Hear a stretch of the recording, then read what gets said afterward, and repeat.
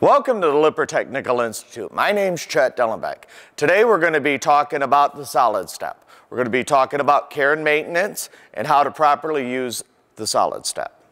The first thing we need to do is deploy the Solidstep.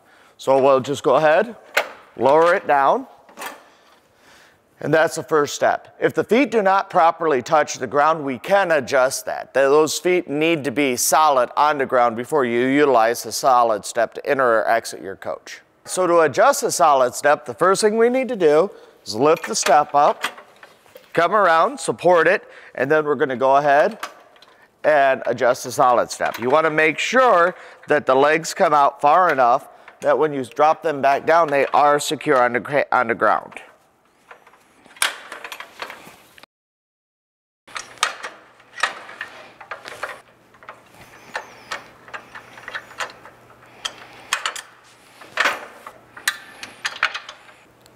So once we have the steps adjusted, all we need to do is lower it back down to the ground, making sure that the feet are making contact. The next step is when we're ready to close the unit, we're ready to leave, we simply grab the bottom of the step, lift it up, and push it into the door frame itself. Care and maintenance of the Solidstep is very straightforward and simple. All you have to do is make sure that the Solidstep is kept free of dirt and debris and cleaned. If you need to do an adjustment to the Solidstep, let's say that the latch is not properly closing or it's not secured in place, this is an easy process. You simply take the 4 screws loose on the lock itself and you can adjust it side to side.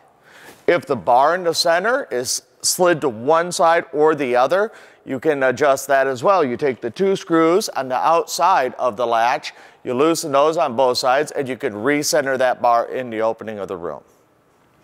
Thank you very much for joining us at the Lippert Technical Institute.